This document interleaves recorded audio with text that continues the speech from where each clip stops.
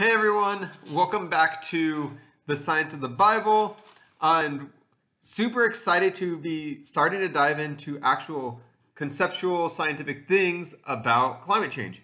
Now, before we dive into the ozone layer, the Green New Deal, all that stuff, we need to look at some fundamental things of why climate change is based on models and why people think that is going to be so bad.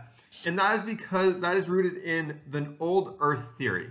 So for climate change to be valid, we must accept that the Earth has changed over time, meaning that it used to be one way and now it's a different way. So we must accept that.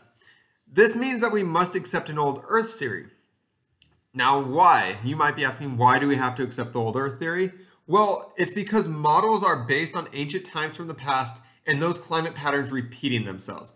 So what this means is that we've all heard of the Ice Age. The old Earth theory states that there should be another Ice Age at some point. Now, obviously we haven't had another one, but that is what old Earth theory is suggesting, is that the temperature and the climate fluctuates up and down through time. So before we really get into carbon dioxide in the atmosphere and before we get into renewable energy, non-renewable energy, we need to look at the old Earth versus young Earth theory. So old Earth, according to National Geographic, the Earth is about 4.5 billion years old, give or take 50 million years. So this gives us about a 1% error in calculations. So meaning it could be 50 million years older, 15 million years younger. So there's millions of years that we can play with there on the 4.5 billion years old.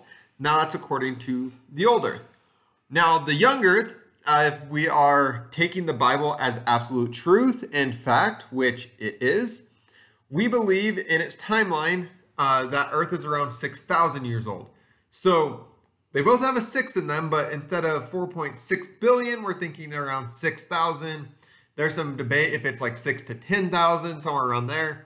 But the bottom line is it's not even tens of thousands years old, it's thousands of years old, and not billions of years old. So it's a huge difference. Less than 1% of the time that science says Earth has been around. So science says 4.5 or 4.6 billion years. The Bible says 6,000. That's less than 1% of the time. So we take the Bible as absolute truth. And we can go through the Bible, and by using ages of people, we can know how long the Earth has been around. So we can start with Adam and Eve. We can start with creation, actually, in the beginning in Genesis, where God created the heavens and the earth, and it took 7 days. Now, there is a lot of theories out there, and there's one company in particular who I won't say their name. You can go find their stuff on the internet. I would highly recommend, if you want to see kind of what secular Christians are looking at. So worldly Christians are trying to adapt the Bible to fit their science because they are refused to kind of believe the power that God has. Now, if we take the Bible in all of its authority and believe that God created heaven and earth in 6 days, He created all of our earth in 6 days, then we can follow this timeline of the Bible. Now, there are Christians out there even that you'll run into that say the creation story actually happened over billions of years and didn't happen those 6 days. And what I say is that is taking away from how miraculous, how powerful, how wonderful God is to say that He couldn't have done this in 6 days and made it perfect. It had to be over billions of years and it just wrote out 6 days. That's taking away from how miraculous God is. And it's kind of shortening Him. It's saying that He's not powerful enough to create the entire world in 6 days. So that is why we are not going with that timeline. We are going with the timeline that is told to us in the Bible, that creation took 6 days and God rested on the 7th. And if we go from that, we know that there's about 2,000 years from creation to the flood. And then there was about 4,000 years since the flood. Like I said, about that many years. That's not exact numbers, but that's where we get the number 6,000 from. So using that biblical timeline, we come around with a young Earth, very, very young compared to what science is telling us. Now, that's all good, but how can we prove it other than just the Bible? Because science has all these methods and ways to prove that Earth really is this old. So we're going to look at that a little bit today. Now, before we get into that, what we're going to look at too is old Earth sets up a time when humans were not on the planet. So with old Earth, we must accept that humans are the main cause for a warming Earth. And to do that, we have to assume that there is a time without us. We also have to assume that we knew what the Earth would be like right now without us here, which is impossible. We cannot know what the Earth would be like without human interaction because humans are here, we are interacting. So we don't know what the weather patterns would be like. Without us here, we can speculate that they've changed because we put carbon dioxide out. We can speculate all these things. We can run the numbers. We can put it into simulations. But bottom line is, we cannot prove that this wouldn't be happening without us here. We cannot prove that according to evolution, right? You know, if we're going to go down that rabbit hole, which we will talk about that later, we can't say that something else wouldn't have done this too. We can't say that there wouldn't have been carbon dioxide put into the atmosphere another way. We cannot say that matter-of-factly. So one problem is that we have to accept that we are the main cause of a warming Earth, and we can't know that for sure because we do live here, so we can't say what it would be like without it. Another problem is that we actually are in a fairly cold time of Earth's existence. So there are some models that we can look at. One of these models that I grabbed is the estimated global temperature over the last 500 million years. Now, in this model, we have 500 million years ago, the average global temperature was a little bit over 95 degrees Fahrenheit. So there were no polar ice caps. So we're talking about the melting ice caps. We're talking about all this stuff. There were small polar ice caps, but they weren't like they are now. So we're talking about all these ice caps. We're talking about all this, that it's going to be doomsday, the end of time as we know it. Well, the problem with this is that according to old Earth 500 million years ago, we were at an average of 95 degrees Fahrenheit. So when we're looking at trying to keep our climate from changing, we're trying to keep it cool. According to old Earth, it is going to go there anyways. So we're freaking out over nothing according to their own data and figure. If what they're saying is true, we should start to climb up here soon. We should start to grow in temperature. The temperature should start to rise. It's not something that should come as a shock to them, which is where then you get kind of that head scratching moment of, if you say in the past the average temperatures have reached up to 95 degrees Fahrenheit and they fluctuated, why is it such a shock to you now that it's rising again? Well, you know, deductive reasoning kind of thinking should tell you, well, it should go higher again because we are on a trend, and that is what science is telling us. So 500 million years ago, 95 degrees Fahrenheit average.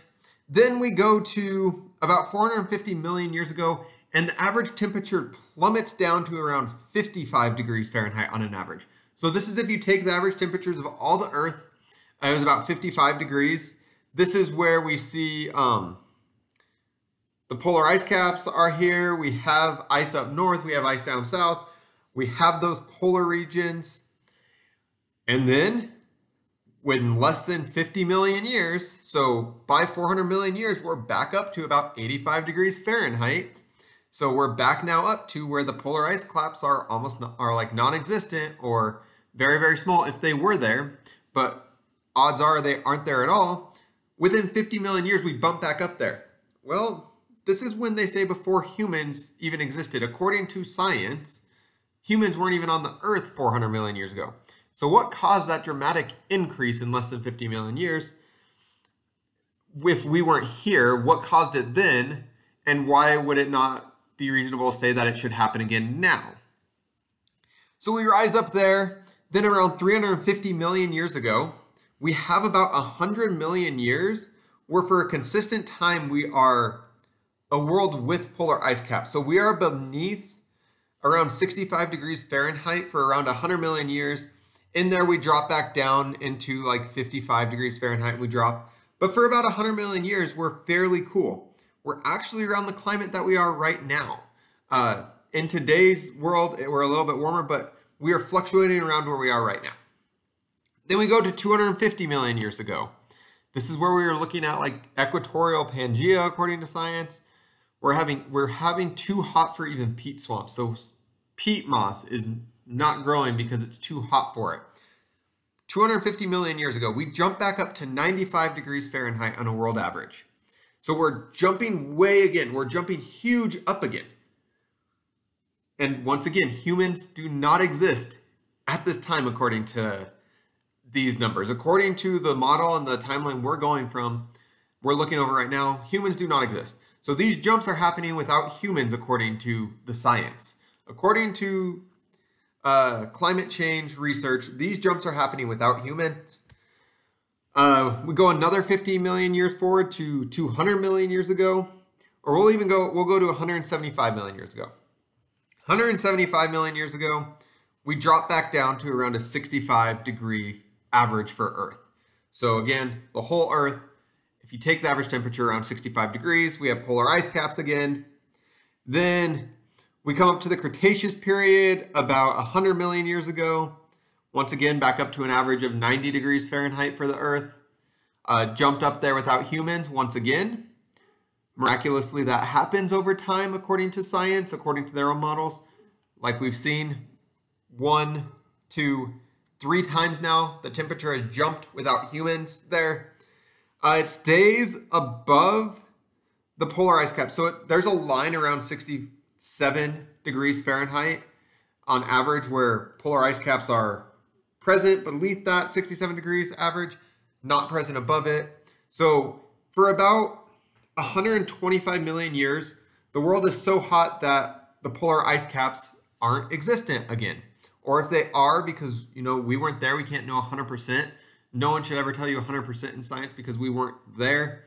But according to data that we know, there shouldn't have been polar ice caps, and if they were, it was just ice floating around there, but most likely they were non-existent. So up until 50 million years ago,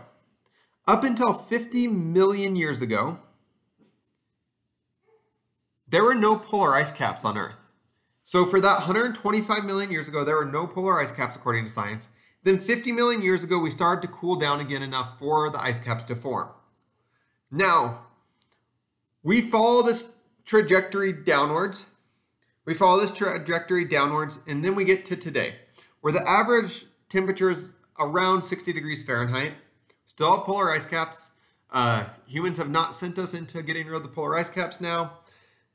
We're still beneath that line. We are going back up, but something that they want to scare you with is they have this line that looks like we're going up so fast that it's unsustainable. Well, if you look at this chart, the chart I'm looking at right now, the chart I'm talking to you about and explaining to you, you go back and look at those last jumps and they look the same.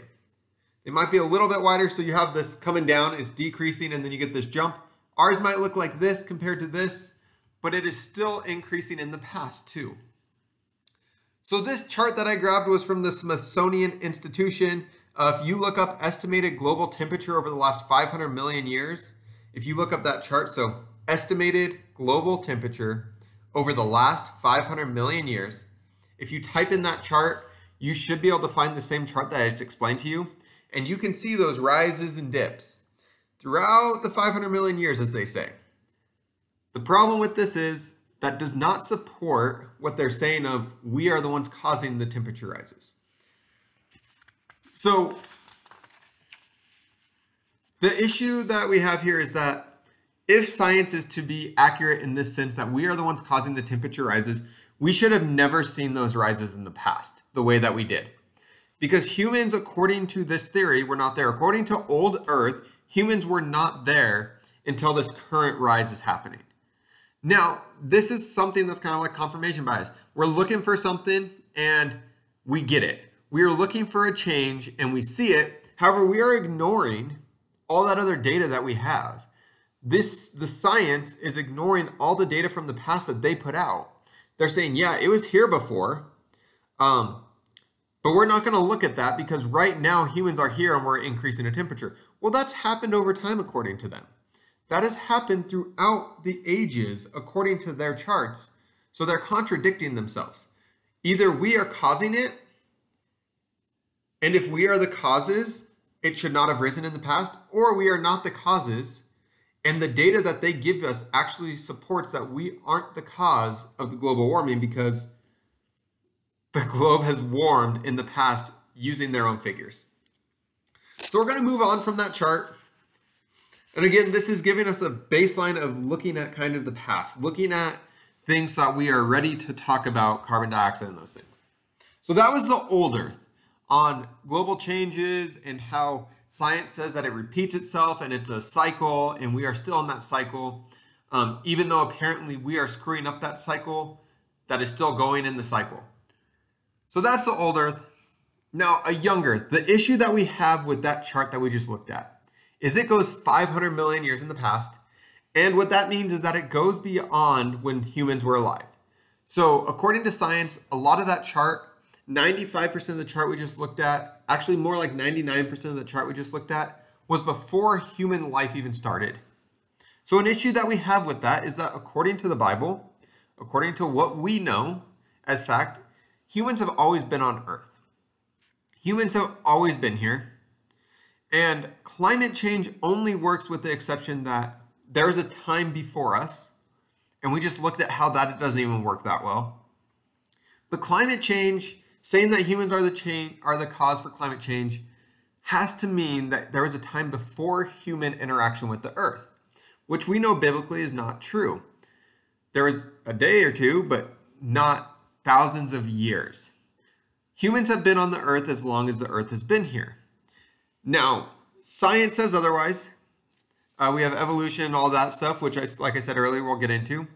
But a young Earth means that we have been here the entire time. We have been on the Earth since its creation, and we have been interacting with it more than anything else. Now, the funny thing really is that if people really wanted to cry climate change, they should believe in a young Earth, because in the beginning, we didn't have automobiles, factories, and those types of things. So those are exceptions to what would have happened thousands of years ago. We didn't have those types of things. Now we do. So if climate change really were true, the fact that people believe in this old Earth theory, but then say that you're stupid if you believe in a young Earth, well, the young Earth is the only one that would actually give us real data to see like if our automobiles were making it worse, because we don't have that data saying that it's happened over time already. The past data of the old Earth that they say supports climate change actually bites them in the foot. It shoots them in the foot because it proves that the climate changes without us. If we wanted to say that we were the cause of climate change, we would have to say that we were always here and could study that. Now, climate change also works under the assumption that God gave us the ability to destroy the world which he has created for us. So Becca always says this, and she always says whenever climate change comes up, she's like, I just don't think that God would let us destroy the world. Like he wouldn't create something that we could then be able to destroy. And in Ecclesiastes, it actually has, I love Ecclesiastes for science because it gives us the hint to that none of what we are doing is new. In one way or another, it's there. The carbon we're putting out into the atmosphere has always been there. It will always be there.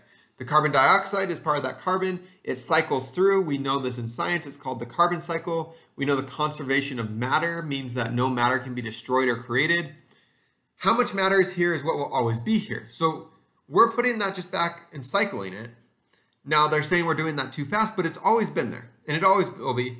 And we know this from Ecclesiastes 1:9, which says, what has been will be again, what has been done will be done again. There is nothing new under the sun. Is there anything of which one can say, look, this is something new? It was here already long ago. It was here before our time. Now, I don't know about you, but that also kind of matches up with their graphs that they're doing where it cycles through. Very biblical that things cycle. So they also take that idea from the Bible. They don't know it, but their idea that climate change is cycling is a biblical idea, and we find that in Ecclesiastes 1:9.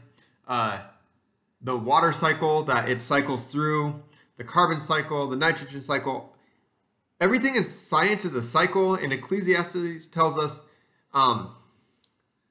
that everything that has been done will be done again. There is nothing new under the sun, so it all cycles. So it's not really a shock for us as Christians to know that the earth cycles itself.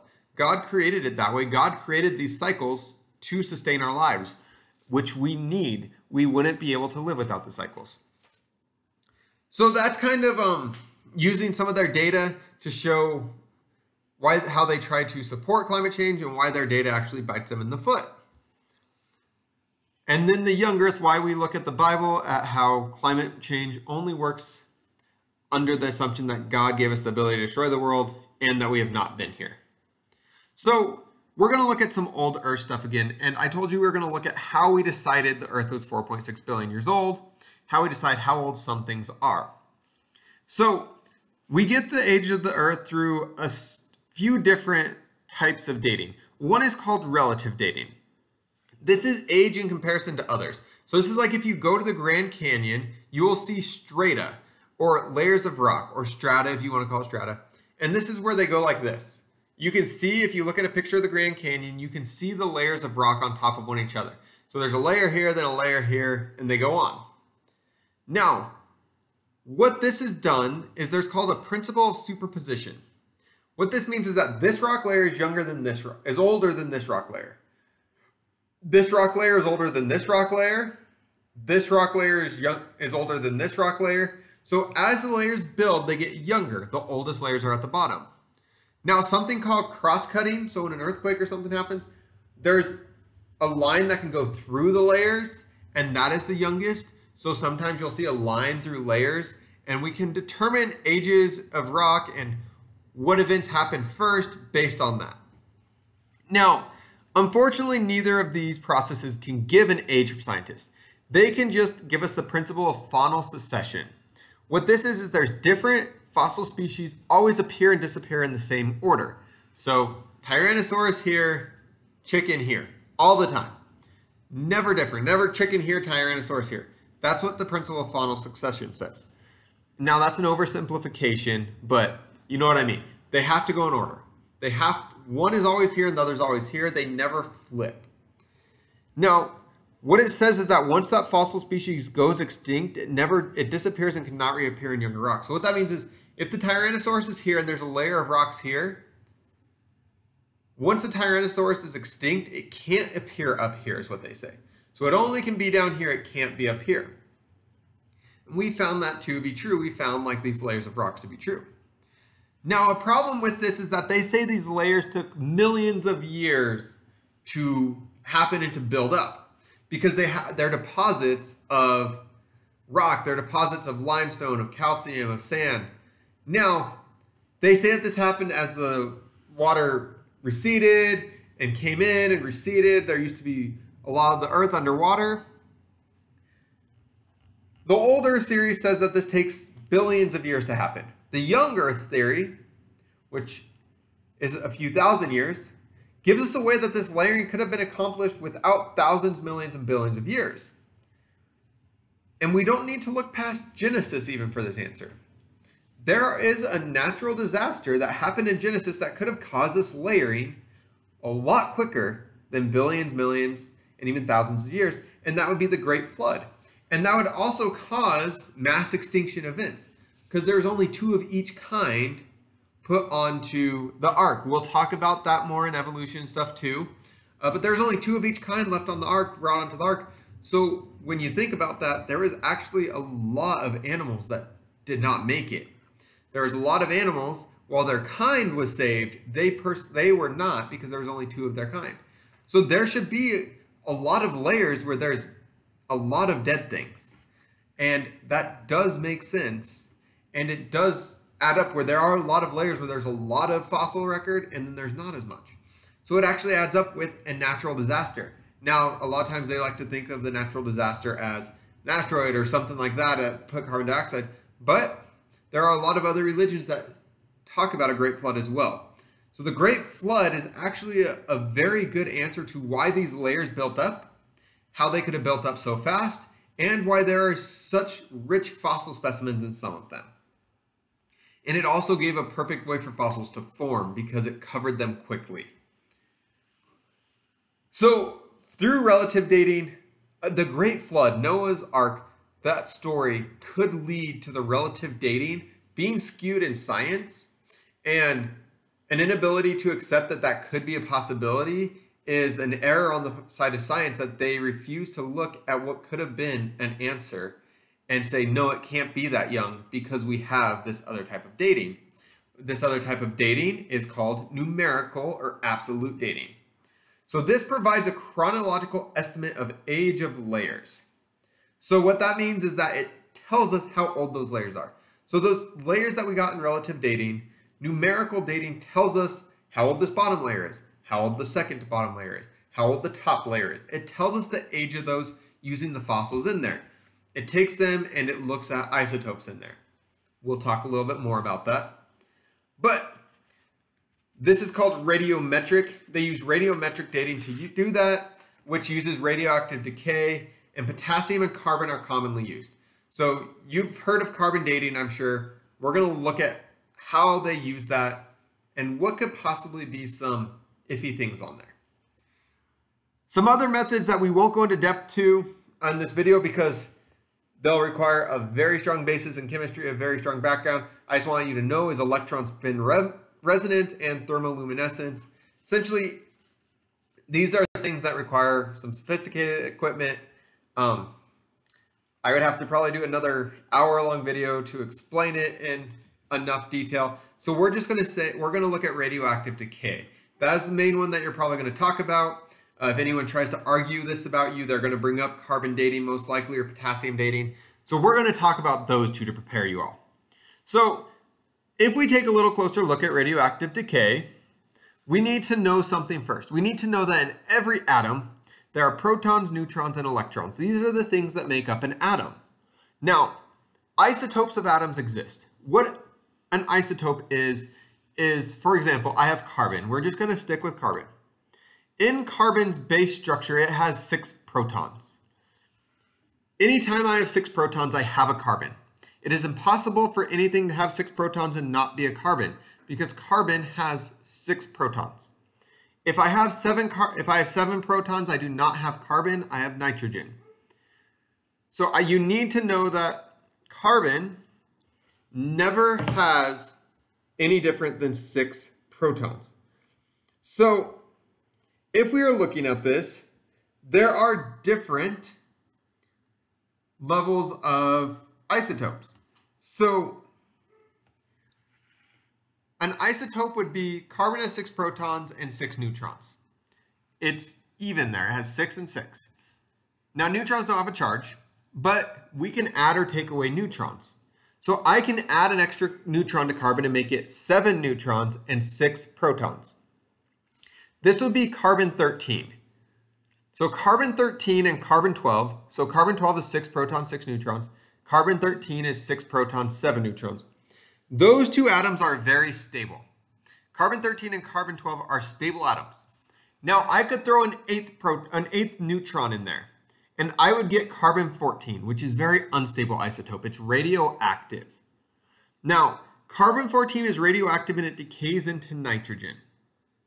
So what they do in radioactive decay and in radiometric dating, so what they do is they take the amount of a parent isotope, which is the carbon 14 in this case, and the amount of daughter isotopes, or nitrogen, because remember, carbon 14 decays into nitrogen.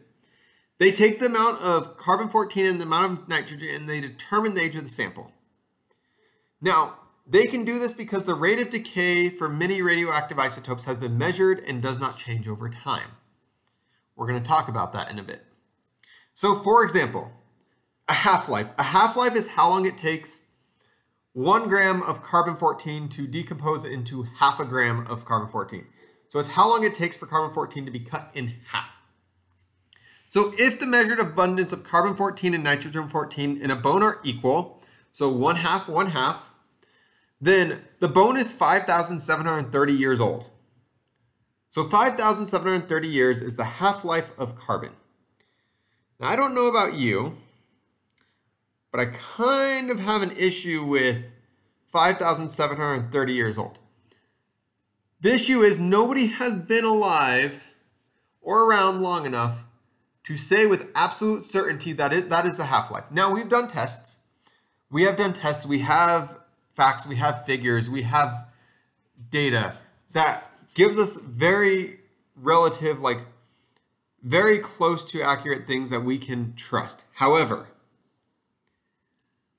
I'm sorry, but no one has been around for 5,700 years to make sure that that's exactly how long it does. But yet we use it as fact to say that this is the age of this rock or this fossil, this bone, this wood, this charcoal, this shell. This has to be used on organic materials because that's what has carbon. But I understand, and I want you all to understand, they do have processes where they can get really close and they can say with so much certainty. But the bottom line is, nobody has seen carbon-14 decay over 5,730 years. We can say we have, we can say we've run the numbers, we can say we've crunched it, but nobody has seen that happen. And that is calculations that we have come up with. Who knows if those are wrong? Science is always changing. Science is always learning and evolving and adapting. Who knows if that 5730 is wrong? If it came out in a few years that the half-life of carbon was actually only 100 years, that would drastically change the age of the Earth. If it came out to be only 1,000 years old, it would drastically change. And the fact of the matter is, it's 2021. 200 years ago, we didn't have the technology to accurately test this. So we can't even know for a fact if a sample of carbon-14 would decay over 200 years. The only way we can know is to put a sample of carbon-14 in a sealed container and to see if after 5,730 years it's half carbon and half nitrogen. That is the only way we can do this for certain. Now, of course, like I said, you're going to get it run into, well, we know the numbers, we know the figures. Well, what if those are wrong? And it's our job to question that. What if that is wrong? What if that isn't correct? And that's, if someone says that you aren't allowed to do that, they aren't really trusting science because you are allowed to question science. Anyone who says that you can't question science is wrong. Do not listen to them. You are absolutely allowed to question science. That is the only way that science moves forward, is through questioning and through inquisiting. If you never question anything, science never advances. So questions are fine in science. Questioning if science is accurate should happen every day. So my question is, how do we know that's accurate? How do we know? Because we don't have any physical proof. We don't have any proof that we can see, touch, feel, hear. And that is why I believe in the young Earth, because our dating methods we don't know if they're accurate to thousands of years. But we use radiocarbon dating, so I put this little chart under my young Earth section to show kind of those ages. Radiocarbon dating, the age range of application is 1 to 70,000 years. So they say we can measure to 70,000 years. Potassium argon dating, so potassium bearing minerals and glasses, thousands to billions of years. So they can go from thousands all the way to billions of years. Again, don't know how, because we can't measure if something is decayed for 1 billion years. Uranium lead, 10,000 to billions of years. Uranium, 1,000 to 500,000. Fission track, 1,000 to billions. Now, I'm sorry, but if we're measuring things in thousands of years, I kind of want more certainty than we ran the numbers, we did the check. I know a book that tells me otherwise. I know a book that tells me that's not right. And I have logical sense making that tells me maybe something is a little off there. Because most of the stuff that they use shoots itself in the foot. We will, like I said, this is just, I'm preparing you to have conversations to open doors. Not conversations to go into a full-blown breakdown of climate change, but conversation to open doors with unbelievers. Climate change to open doors with those, conversation to open doors with those who might be on the fence. Conversations that you can kind of see, well, here's how God could be working in that. Here's maybe how that isn't completely right. here's maybe how that is shooting itself in the foot. Maybe we should look at it from a different perspective. So it's to give you ways to start conversations with people instead of saying, no, God said this and you're wrong. Talk with them about maybe why their argument's wrong. Say, well, let's look at that. We know this, we know this. Be like, but I have something that supports what I'm showing, and then you can bring the word into it.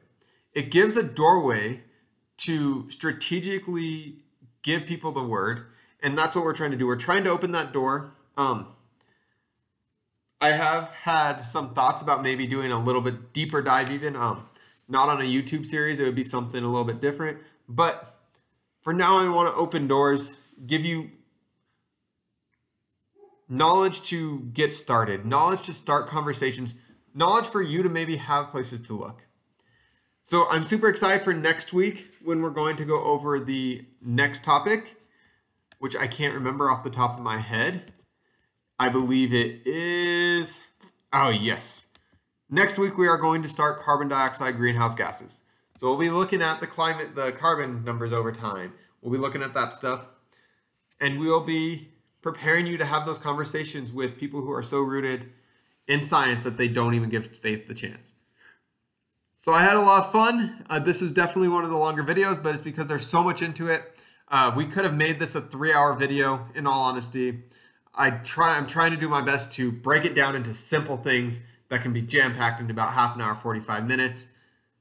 But like I said, these topics are so full and rich and so dense that we could have talked for 3 hours, probably even longer. We could have talked for 3 days about this topic and still scratch the surface. So really jam-packed, really quick. We're going to go over we're going to go over greenhouse gases and carbon dioxide next week, and I really look forward to it. All right, everyone have a blessed week, and I will talk to you later.